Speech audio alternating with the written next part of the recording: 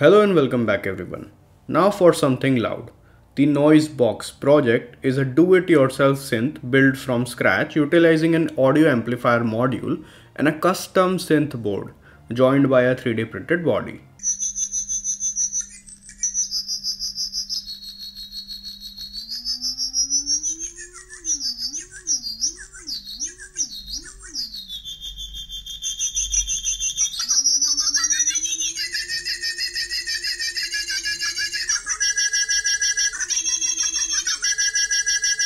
As the name suggested, the Mozi library is being used by this synth box to create and modify sound.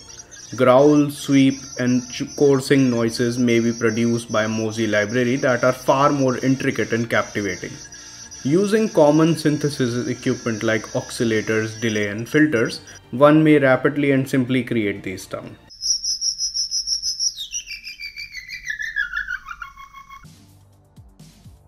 For the audio amplifier module, I am using the ZK-TB21, which is a 2.1 channel audio power amplifier based around the TPA-3116D2 power amp chip. The TPA-3116D2 is a Class D stereo amplifier that can drive speakers up to 100 watts. As for sourcing this audio module, I use PCBWay's gift shop for ordering this part. PCBWay also has a dedicated component store in addition to their PCB services. PCBWay gift shop is an online marketplace where we can source all sort of major electronic stuff, from Arduino board to Raspberry Pi and module, sensor, etc. PCBWay has this system that let us purchase anything from their gift shop with beans. Beans are like redeemable currency or coupons that we can get by placing an order on their PCBWay site or by sharing your project in the PCBWay community to get beans. Check out PCBWay for getting great PCB service at a lower cost. Here I'm using the MIDI synth board from an audio project I completed a while ago. In essence, it was an Atmega 328 PU based sound modulation circuit. 5 potentiometers are being used by this minimal setup to control tone that are generated using the Mozi library. This project will use a 12 volt SMPS adapter to supply power to the audio module. Therefore, a buck converter will be needed to be added to step down the 12 volt from the adapter to 5 volt in order for the synth board to function. The synth board contains an IP5303 IC that was added to provide power through a lithium-ion cell. To enable this board to be connected to an external 5 volt supply, we remove the onboard IP5303 IC and all of its necessary component. The audio amplifier module required 12 volt to power the system. However, the synth board required 5 volt. Here's what we discovered about the audio amp module. A small buck converter was added to the PCB because of the Bluetooth IC of this audio amplifier need 5 volt to function. We use a multimeter to determine the positive and negative terminal, and we then added wires to the pad that will be linked to the VCC and ground on the synth board in order to provide this board with power. In order to begin this project, we first prepared the 3D design, which was divided into 3 main sections. The speaker applied on the bottom side, the audio amplifier module placed in the middle, and the synth board placed on the top. The STL file for each component were exported after the model was finished, and the white PLA was used to print all the parts using the Ender 3 with a 0.3 mm layer height. All these parts can be found on this project page, which you can check out, link is in video description. 4 M2 screws are being used to attach the mid circuit holder component to both sides of speaker base assembly once it has been prepared.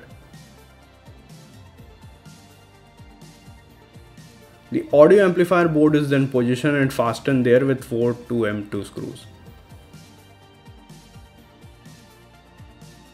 Now the speaker and the audio amplifier module are back together, and we can attach the speaker positive and negative terminal to the audio module's S plus and S minus terminal.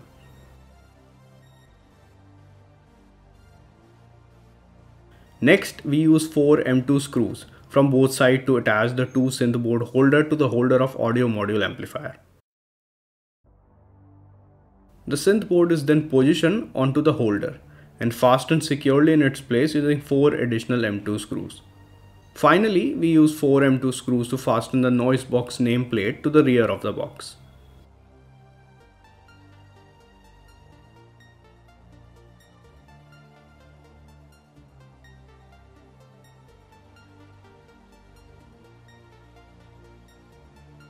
The end result of this straightforward but loud build is this amazing noise box that produces sound, modified it, and even altered the pitch and frequency.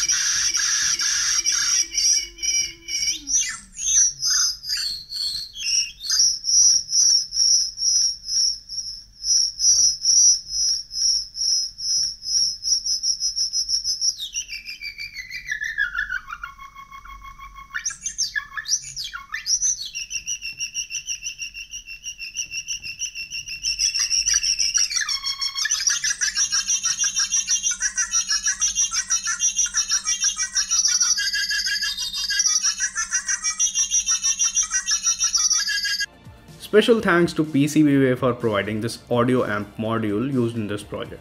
This is it for today, folks. Please let me know if you need any assistance or more information about this project. And I'll be back with a new project pretty soon. Peace out.